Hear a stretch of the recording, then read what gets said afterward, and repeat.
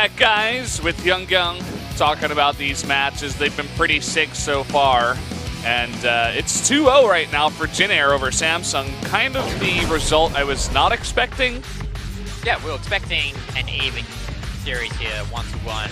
Either way, if Deer or Reality would have taken the games out. But we see here Jin Air with an assailable lead right now. And coming to this game, SOS against Journey, you have to give the advantage to SOS. Yeah, definitely giving the advantage to SOS, but outside of that, if Journey does win, I feel like this is 100% going to an ace match. I mean, Solar's one of the best Zerg players in the world right now. He's going up against Rogue, who's in a massive slump. So I feel like if Journey could pull something off against, again, one of the trickiest and smartest Protoss players that we do have out here, it's going to be hard, but if he could do it, then I feel like Samsung is not in a terrible position here. That is true that Rogue is in a slump. He did perform very poorly in his Code S group, but he did kind of redeem himself by taking a win against Bjol on Prion Terraces in the Pro League. So he's got that ZVZ win behind his back, and it seems like he could build on that confidence of taking that game out and maybe move on, build on that confidence in the game against Solar if we get there, of course. Yeah, definitely would be like a confidence booster for sure. I still would favor Solar even so, just based on, you know, what he's done so far. But let's take a look at the predictions here. Two people actually going for Journey. This is going to be Daehyun and Chaser, but the rest of us going for SOS. Let's go into this matchup right now on Dusk Towers.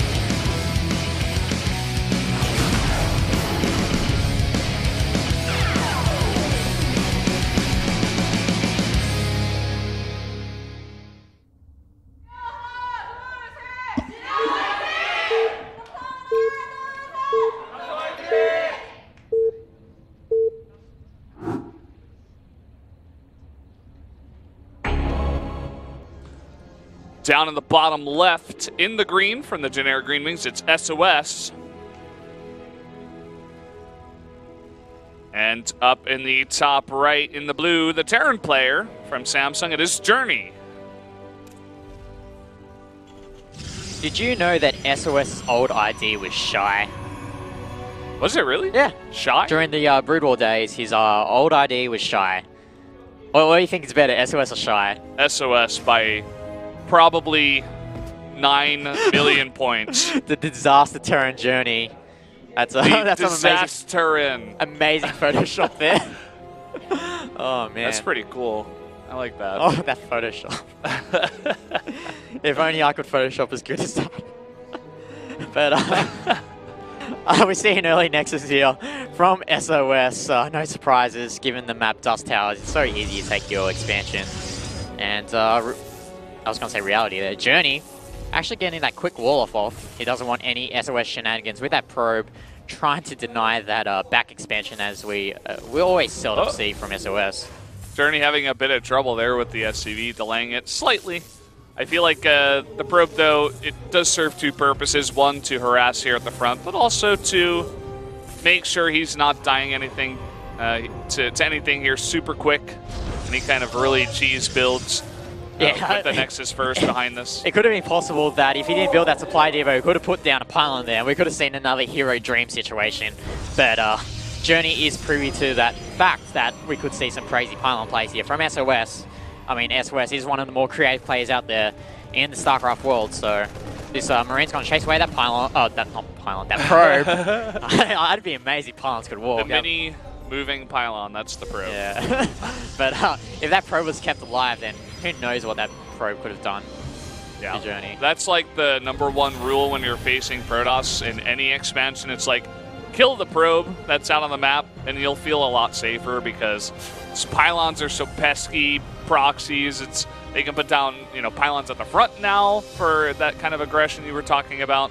We did see out of Hero. It's just, you need to kill that probe at all costs. I mean, don't lose your base for it, but it's definitely a good thing to do, make you feel pretty comfortable. Note that Journey is actually going for another barracks behind this rather than going for that quicker factory. So maybe he wants to get the tech lab out on that barracks and get that stim upgrade early. We've seen this done by a few players, notably Dream. And we'll see if he gets another command center behind this as well, or he powers off these two bases. Yeah, we'll have to wait and see, but we do have a Stargate coming up here about halfway done for SOS. It's been kind of the tech of choice these days in the matchup. I've been liking the way it goes, regardless of if you're on Arena or not. It's just pretty strong in general. You can put out that harassment damage with the Oracle, keep it alive, and even go into Phoenixes if you feel like it's necessary. Yeah, the only main issue with going with Stargate Tech is that you only have that Oracle for detection, and if we see Cloak Banshees or Widowmine play from the Terran, then it might be harder than usual to defend from any attacks that the Terran might do. But luckily for SOS, we do see stim packs and not even the Starport rather finish the journey yet. So you should feel pretty safe right now. Oh, one more hit. Oh, there it goes. Not going to get the scout, in fact. That's a really nice deny. Just good placement by SOS. He only sees the gas, but of course the Protoss is going to have that gas by this time. Yeah, and he's going to take a third base behind this, and I'm pretty sure SOS is pretty confident that at this point of the game he's not going to die to any crazy timing push or anything like that Journey decides to do, could have done, rather. So, and this Oracle is going to confirm everything that he thinks that's happening right now. Yeah, I love what you're saying about that third base. It's just like the second you know you're not going to die to anything, on a map this big, it really does benefit to you to just drop that down. I mean, unless the Terran's coming across with a massive like stim timing, he is going to have a lot of Marines here with stim, but it looks like it's going to be a double drop though. It's not going to be like this massive two base all in here. So, you know, third base, if he can secure this and defend it here, definitely going to benefit SOS. But we do see those two drops making their way across the map now. Yeah, and we also see SOS actually opting to go for another Oracle rather than the Phoenix play that we sometimes see from Protoss players in this matchup. So, it doesn't actually get to see this drop coming by, so this could do a lot of damage if SOS is not prepared for it. Yep, sneaking on by. That stim pack is going to finish up right when these units do drop out. And there's a stasis ward down there at the bottom of the ramp, but that's not going to be really useful for this drop that's coming in right now. Yeah, it looks like the drop may want to come into the backdoor base. There are a couple of nicely placed pylons, and the Mothership Core is in position to scout this. But he just have to get over there and put down the overcharges, and he does. So let's see if he can defend this. I mean, that's a couple of pylons here, and the Adepts are coming over now. Or if he snipes this pylon, yes he does. Okay, he gets a pylon, but no probe kills at all. So not really a good win there from Journey. Pylon, sure, it's a nice building to kill, but yeah, I think he lost way too many Marines there. And he's not really finding any damage off of the back of this. Sure, he's trying to drop out here, but now getting tagged by the Oracle. And we have actually seen a Void Ray here. We've seen a lot of these Protosses go for that one Void Ray to help deflect any weird unit movements. So we'll see if this Void Ray goes for this Liberator or not. Yeah, definitely going to come over here for the defense. He does have to pull those probes out of the way. The cannon would have been nice against a drop, but not against a Liberator, obviously, unless the Terran parks it right over the cannon, which of course he won't. We do have another medevac making its way across the map with two Widow Mines. Yeah, but we'd have that cannon in the mineral line of the main base. I'm not sure if SOS has a cannon there at the third base. I'm pretty sure he would, considering that he has seen all these drops happening at an early stage game from Journey. Now, SOS at the same time swinging by, revealing the whole front of the base of the Terran. Just going to grab a bunch of the units there. We do have this drop coming in quick towards that backdoor base, but we do have the Mothership Core in position. Will it be a quick response out of SOS? Let's see these Widow Mines being dropped. Pylon overcharge, targeting the Widow Mine. Actually takes out the Widow Mine. Nice play there from SOS. And yeah, and the other one only gets one kill, so really not finding the damage that Journey wanted with the drop. And now SOS sitting back on 3 bases. He's got Storm on the way. He doesn't have all that many units, but he's just got a massive economy. He's so far ahead of Journey here. And wow, at the same time, he's going to take this hidden base. Yeah. What do you think about this? I mean, it's a gigantic map. The 4th base can be kind of harder to take on this map for the Protoss, so he just hides it instead. Yeah. Obviously, if Journey doesn't scout this, then it's going to be a huge win for SOS if he keeps that base alive. But we see here Journey going for Ghosts pretty early, considering the fact that he did scout those early storms. So we're going to see a pretty crazy army movement game between both players with those Ghosts and those Templars. Yeah, and at the same time, it looks like a bit of a tech switch here from SOS into an extra Stargate and a Fleet Beacon and +1 air weapon. So definitely going to be committing to a lot of air units. What do you think it's going to be here, Tempest? Yeah, I think it's Tempest. You got to consider the architecture of the map. And we've seen a lot of these drawn out Protoss versus Terrans in the past.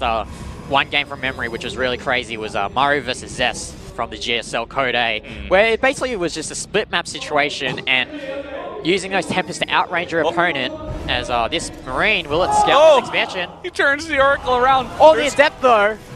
But surely he has to know something is going on if that Adept's just randomly there. Look at this. Yeah, you see him, he's moving towards that expansion. So it looks like SOS won't be able to defend this expansion. Yeah, I'm not sure if he's going to be able to defend it here. Medevac comes in and scouts it. And immediately SOS drops down another third base. He's like, okay, I lost that one. There you go, you can have it. So hidden base does not pay off this time for SOS. Journey, really nice studying on SOS because SOS loves to do this kind of play. Yeah, I mean, he does take this fourth base behind losing that his hidden fourth base, but we see Tempest are coming out for SOS, but I'm not really sure if Tempest is the right choice considering the fact that Journey did rush for these ghosts. I mean, the ghosts are only there to snipe those Templar, but there might be, I think there might be a different, I'm not really sure what to say, to be honest. Like, I don't know what you think about the Tempest. I like them only because they've gone unscouted for so long. There's no Viking production. I think there's only one starport on the map right now, so it's going to be very hard to start producing stuff that will counter the Tempest. The question is, will there be enough Tempest to defend this fourth base from this massive push? Okay, so the Liberators are out for Journey, and those Tempests will just wreak havoc on those Liberators. He has to move back here, unless he tries to snipe these Tempest. Oh, he's actually going for the move here. Is he gonna? The Storms are out though for SOS, and that's going to defend this army. Oh. Yeah, I think we had an nice EMP go down as well onto a bunch of those High Templar. Yeah. Actually, no, it was just mainly onto the Adepts, so not so bad so far. Liberator decides to walk into his death. Maybe a bad rally there.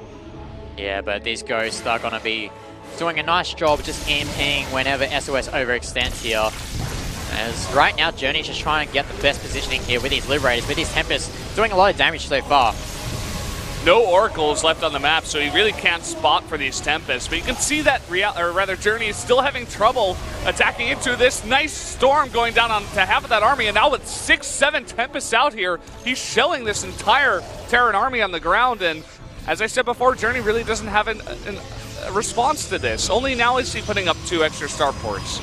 Yeah, but Journey is doing the correct course of action here, adding those extra starports, getting those Vikings out to deal with those Tempests as we see some Adept Rats here from SOS, not really amounting too much, just used more as a scout.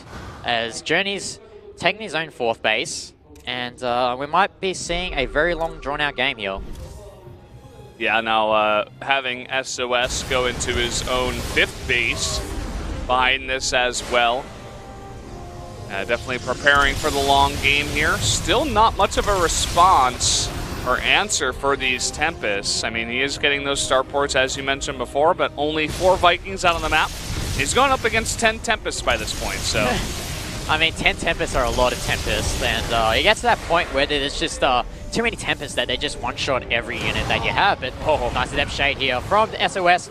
Does a lot of SCV damage, actually, to Journey. 9 SCVs killed, but looks like we're going to see a counter drop here from Journey. Yeah, look at that one Void Ray, too. From the beginning of the game. Oh, it's Carriers. What? Really? Is this happening again? Okay, well, this is going. You guys are tuning in for a treat. He's made 10 Tempests, and he's like, okay, that's enough. 2 Carriers now. That's what I want. Look at this drop. I mean, there's 1 full energy High Templar, a couple of cannons, and a Void Ray in position to block. Oh, what? This. Oh, I thought that Medivac was going to die there, but that is a lot of Tempest, and if Journey gives SOS too much time here, he might just have way too large of an air army to just win the game. I mean, do you ever play BGH and you just sat on like 2 bases with your the max minerals and you just maxed out on carriers and there was nothing your opponent could do about it? This feels like what's happening, what I'm seeing right now. Yeah, I mean, I feel like it is going to get to that spot where, okay, you got 10 Tempest, 2 Void Rays, and he's making 4 carriers at a time. Like, I'd love to see what this Bio Army is going to be able to do against that and Storms, which, don't forget, he still has 10 High Templar. 10! Okay? And those Storms are essential for dwindling the army count of Journey, because those Storms do a lot of damage to Bio units. I love, by the way, what SOS is doing, shading in his Adepts for vision for his Tempest. You don't have that Observer that, you know, can be scanned and killed. You don't have to get an Oracle out there. You can just use the Shades. Those are free. Oh, but this War Prism, though, gets intercepted by these Vikings, and that War Prism goes bye-bye, drops into the lower grounds of the Dust Towers. There's the Abyss. The Abyss. It's like Blade Runner. As we see here, the Adepts of Journey, not of Journey, of SOS, is actually going to kill these SVs of Journey. And Journey has to move back with his bulk of his army and get rid of these Adepts. That's really cute. Just a small Adept army this late in the game. I mean, it's 14 minutes right now. Coming in here, just doing a bit of harass, denying that 5th base for a long time here. It's going to take a while for this to clean up. This taking so much pressure off of SOS while he's making another base, and again, just more and more air units, more carriers here. Yeah, there's no loss for him losing these Adepts. There's no real need for them in his army composition, because you see how many air units SOS has right now, and he can just keep dumping minerals into cannons, and then the rest of his gas he can invest into more carriers, and then the extra gas that he has, more Templars. But oh, nice Widow Mine hit there. But the bulk, those air units are so bulky that those Widow Mines just nip away those air units. They don't do splash damage. Did actually only 10 health damage, but a nice spotter at least. You see still the Adept Shades being used here to scout out this army. Keep in mind, as I said before, 10 High Templar. A lot of those Vikings could bunch up here, but let's see how Journey wants to take this. Oh, huge Storms on the Bio on the ground. Yeah, and he's still got more High Templar somewhere, but if he gets those High Templar out, storms those Vikings, then it might be bad news for Journey, but it looks like Journey wants to push in through. He kills all these cannons. Oh, where are the High Templar? Yeah, where are the High Templar? He needs them for the Storms. They are coming up now. Might be too little too late, though. He loses that expansion there. Loses the expansion, going to immediately put it down once again. But now it looks like not too many ghosts out on the map for Journey. He's got 2 right now, but that's not enough to EMP this many High Templar, so he has to back off. He can't be in danger of having all of his Vikings and Bio stormed right now. Yeah, it looks like at this point he just wants to get those Vikings out, invest all that gas that he's mining right now into those Vikings so he can counteract this air army of SOS. As we see here, another air upgrade on SOS, and once those air units get to 3-3, they can pretty much kill anything quite quickly. He's also getting the shield upgrade, by the way, just a cheeky little extra upgrade he can add into this. That's a pretty drop over there. He's going to scan over here. Let's see if we can actually snipe this Nexus off. Yeah, there's no defense over here. I mean, SOS right now trying to remake this other base over here. I love how he uses the probes to take the final touch on these Marines. So, yeah, at this point, though, we see the resource counter. We see SOS with a large bank of gas. So, obviously, he wants to dump that gas into getting those High Templars out. The question is whether he wants to keep those High Templars for those Storms, or whether he wants to morph them into an Archon and make some sort of mega death ball. Yeah, we were trying to get rid of the Death Ball in Legacy of the Void, but in some senses, when you go for this kind of composition, it's somewhat unavoidable.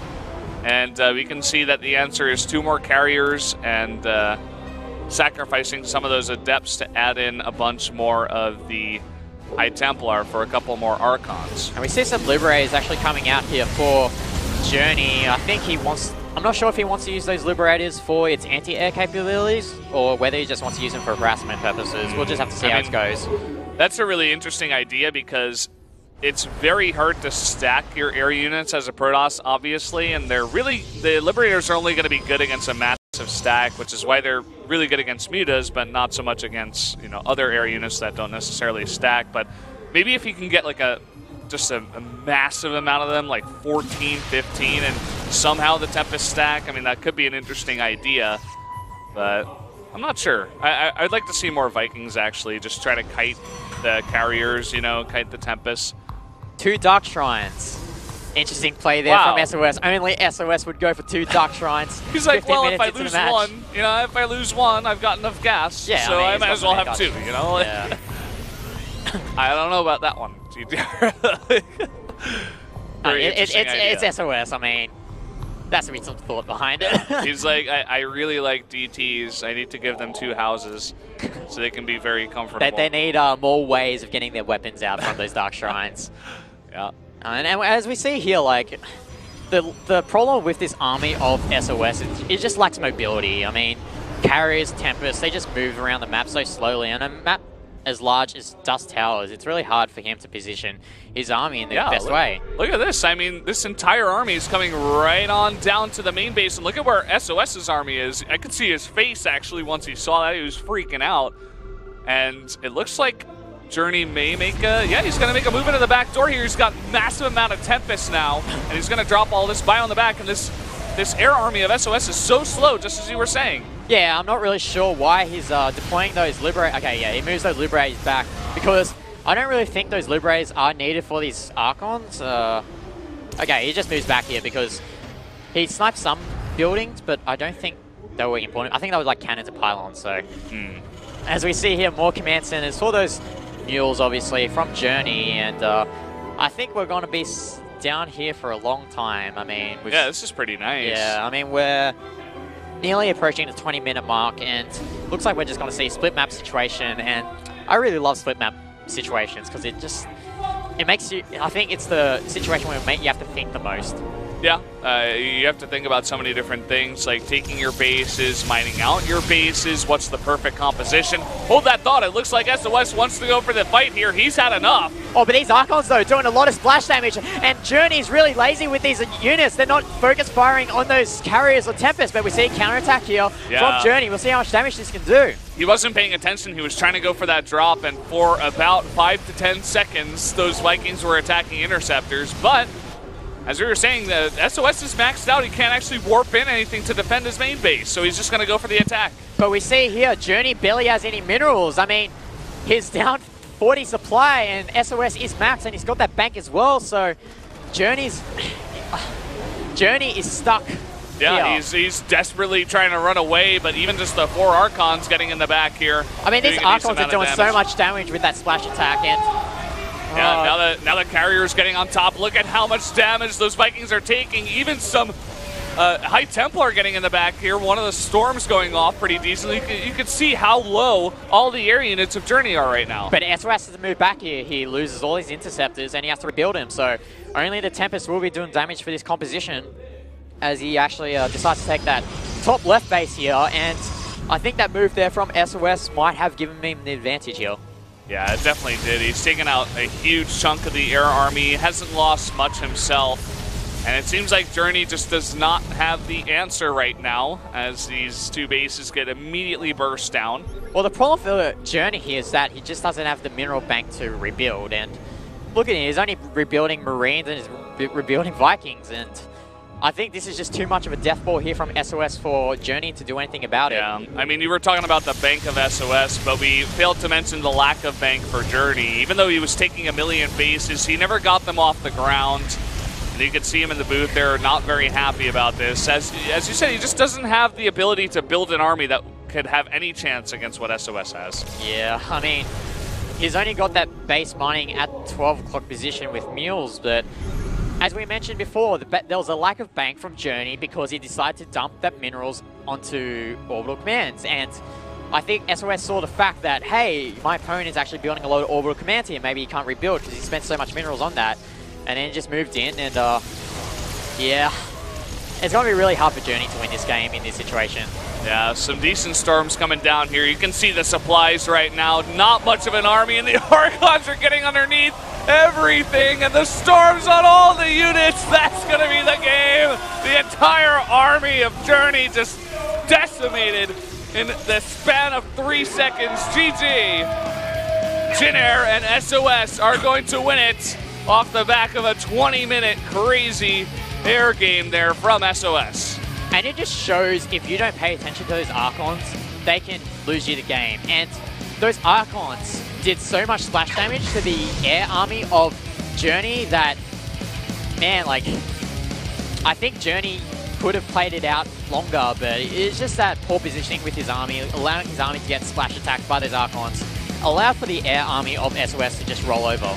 Yeah, and I mean, even by that point, he was very far behind, but he gave it his all. He tried to take that last fight. Either way, that is going to be a 3-0 for the generic Green Wings. And that's really important in terms of the playoff qualification for round 1, because taking that win, I think that will vault them at least even with Samsung. And the only threat right now for these 3 teams is a Freak of Freaks. So obviously 1 and 2, SK Telecom and KT Rolster, but there is a huge battle between Jin Air, Samsung, and Afrika for that 3rd and 4th place. Yeah. I think Jin Air and Samsung are doing the best in terms of trying to get there, but this is definitely going to hurt Samsung. As you were saying, it's going to help Jin Air a lot, but definitely going to hurt Samsung. You could see Maru, Cure, and SOS taking out Deer, Reality, and Journey, a clean sweep. They made it look pretty easy, too. Well, Maru's game was a very, very scrappy one. I'd say go back and watch that one between him and Deer. But let's take a look at the standings here. Yeah, so we see here Jin Air vaulting ahead of Samsung Galaxy. And Samsung have played their 6 games for this round. They are at 3-3. And I think the big question is, will Afrika make it to the top 4, make it to the playoffs?